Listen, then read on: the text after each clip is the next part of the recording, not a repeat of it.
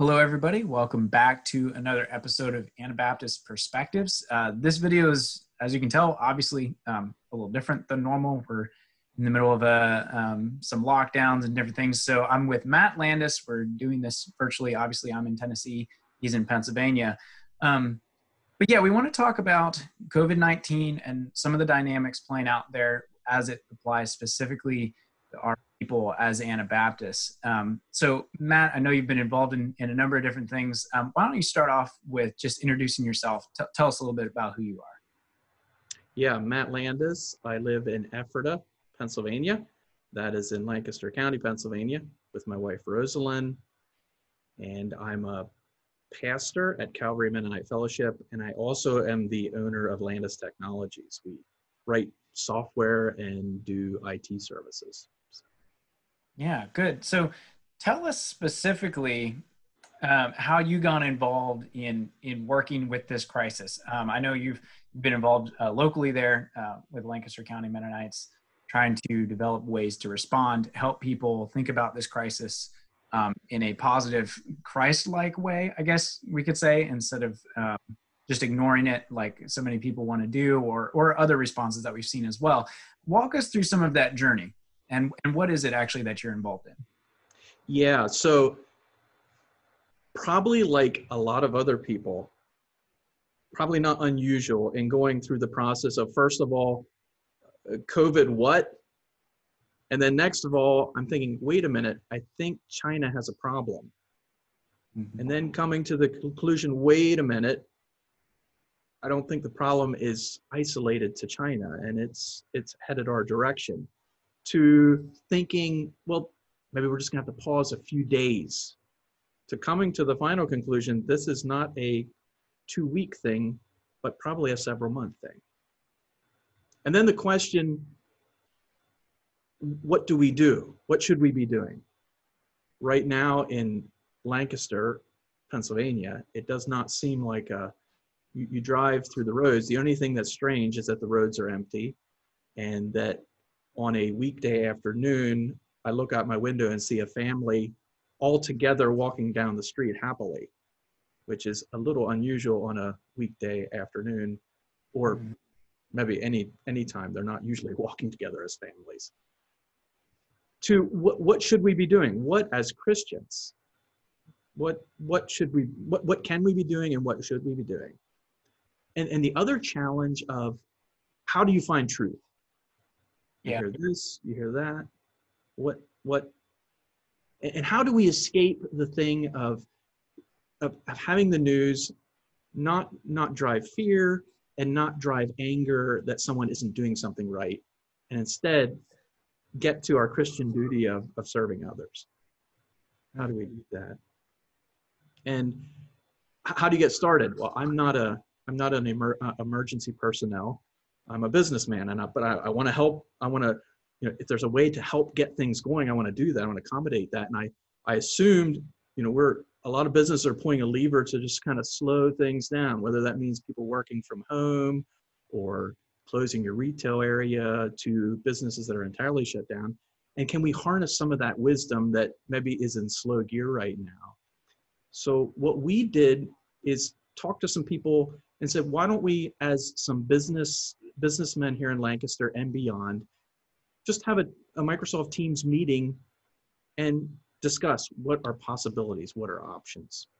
For the record, we're speaking on March 31st. So depending on what we reference when you're watching this, may have changed. I was on that call that we had, and just to, bouncing around some different ideas. But can you describe a little of what went into that call, and then some of the results too that have come from that there, specifically with the group you're involved with now? Yeah, right. And that's very ad hoc. It was not, we had the standing emergency. We didn't have what we're experiencing now. We did not have a trial run, or we weren't doing pandemic, what do you call that? Fire drills, pandemic drills. So this is, we're learning as we go. So first of all, we just said, are there businessmen, are there leaders in the area that would have interest in just discussing ideas on what could be done? And we had a Teams meeting. It could have just as well been Zoom, but a remote meeting because obviously we're not gathering in big groups.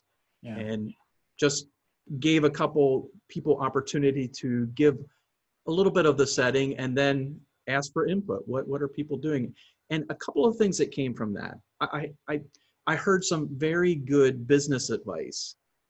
Things like, this is a time to be very generous with employees. Think about other businesses maybe not needing employees right now. Maybe you need them. Maybe there could be a temporary switch. There was some interesting exchanges related to how you handle your business. And then more focused on things that can be done. A couple things that came up that I really liked. One of them was repurposing, maybe it's not redirecting or repurposing a business that is largely shut down because of what's happening to be doing something related to helping. A couple examples that came out of that, and this didn't all happen that meeting. Some of them we learned that the business was down, and it could start from there. It didn't all happen in that first discussion meeting, but the one was a sewing shop that now is, as I understand, has a lot of work sewing gowns for different medical organizations, different hospitals, and they're doing a lot of them. Another one was a restaurant, at least in Pennsylvania. I'm not sure how all the other states are, but restaurants are, if you're not doing takeout, you're shut down. So a lot of the Italian pizza shops, they're doing takeout, so they're good to go. But if you're the kind of business that kind of restaurant that didn't shift to takeout very well, then your business is down. And there was one Mennonite who had a business like that who is down, and they could kind of shift to match a need. And I didn't say that before, but one of the things in our meeting, we said, what do we have? What are the resources we have, and what are needs?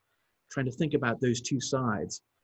And one of the needs that we discovered in the last few days was in New York, in Bronx, there's hospitals that very much could use lunches for workers that are very, very busy, hardly have time, to go get food, and bring that together.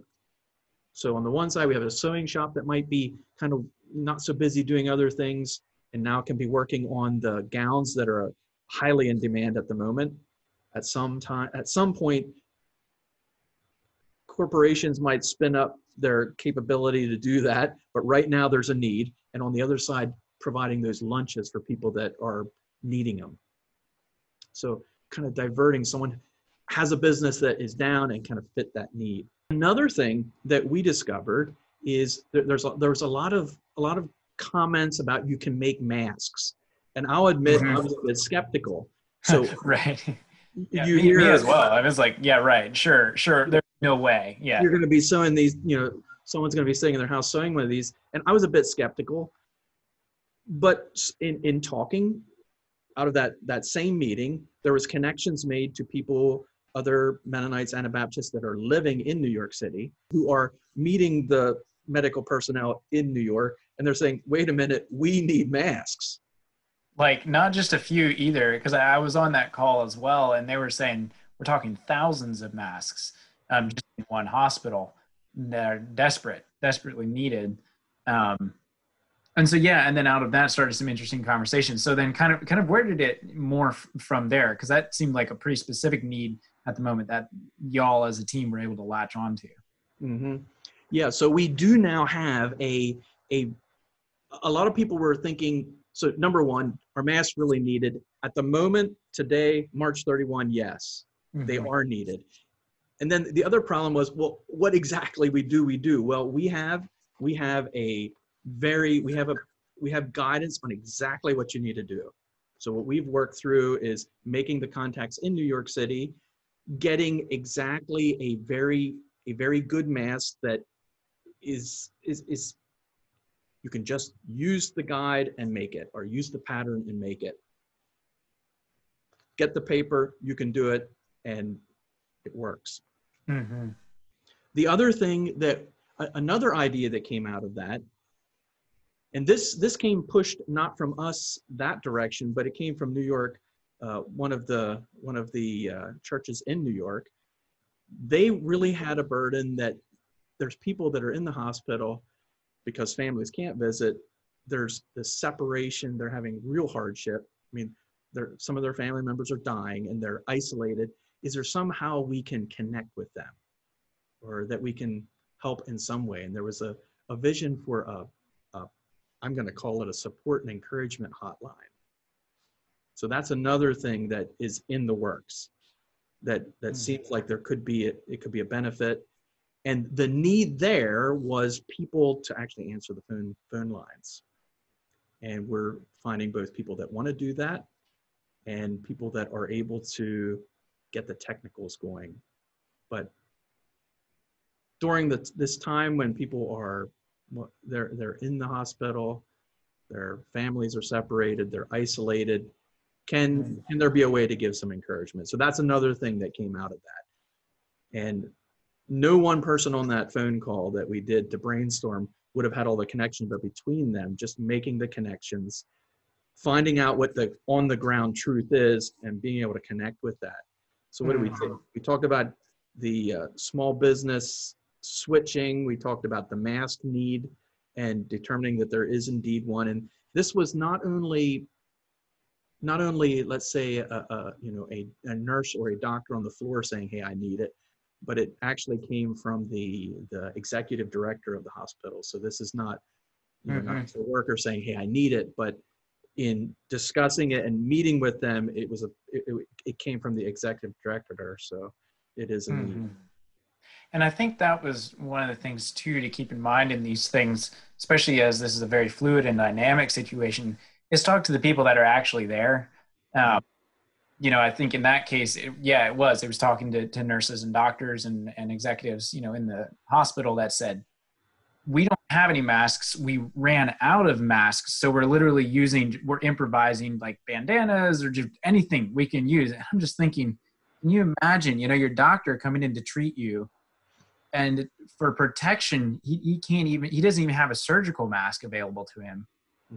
It puts the patient at risk, but then it also puts the doctor at severe risk. And if you have your doctors getting sick, who's going to be treating all the patients? And it just struck me as like, wow, this is a really dire situation. And like you were saying, this will probably change in the coming weeks as the demand is met.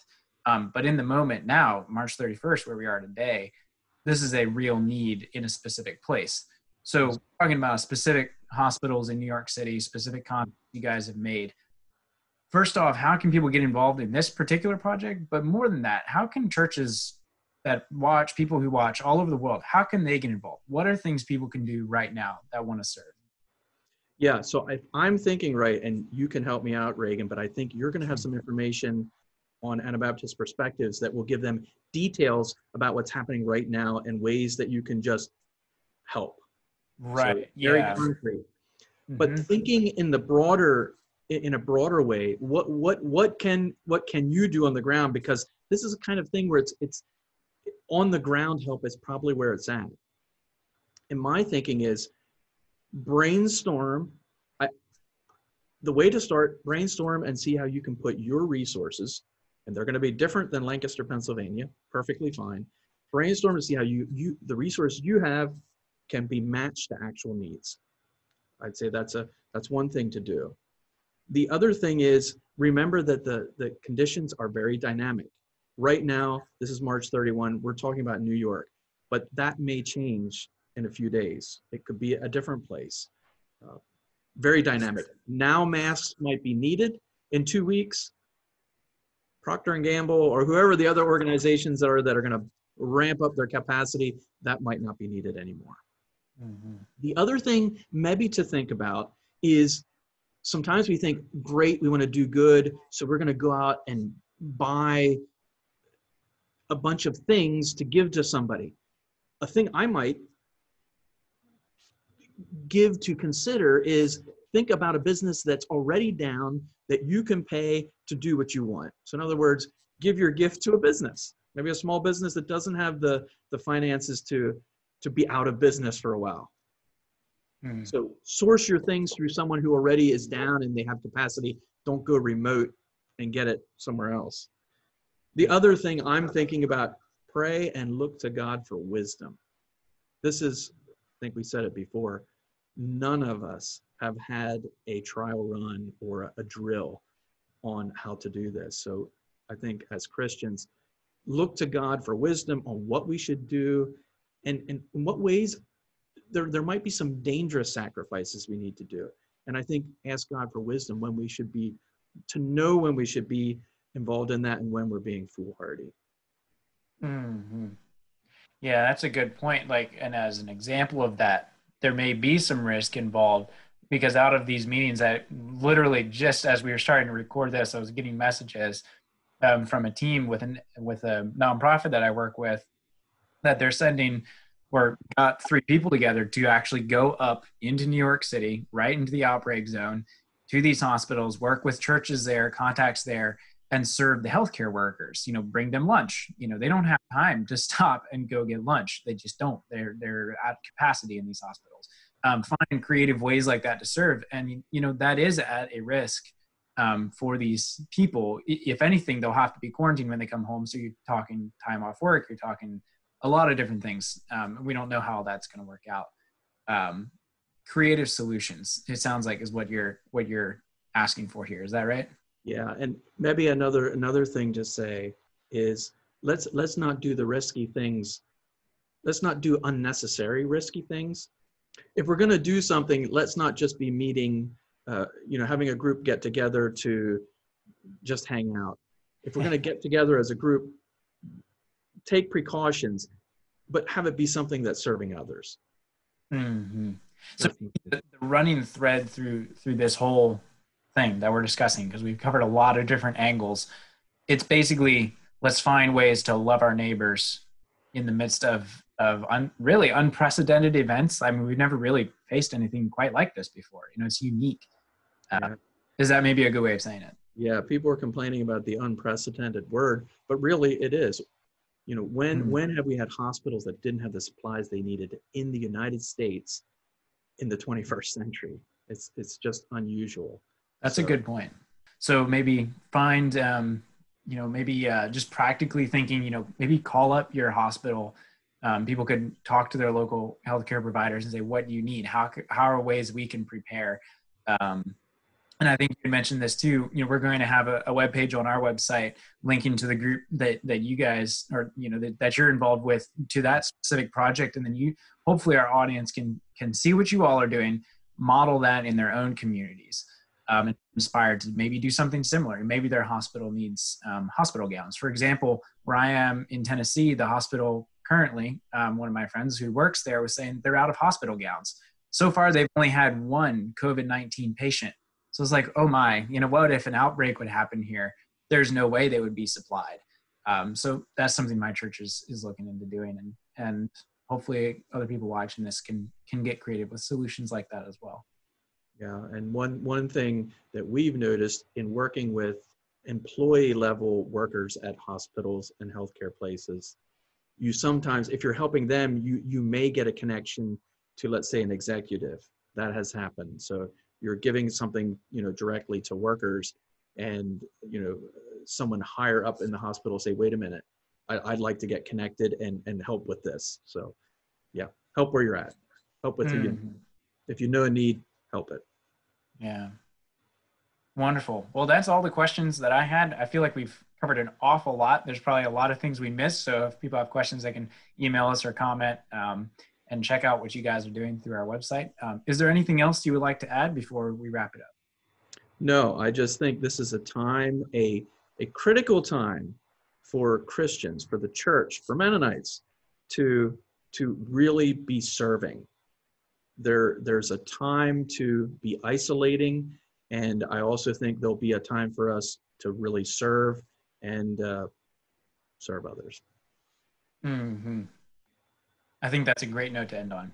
I really appreciate it, Matt, and hopefully this has inspired a lot of people to go and help their neighbors in creative ways. So, yeah, I really appreciate your time, appreciate the work you're doing, and blessings in that. Yeah, thank you.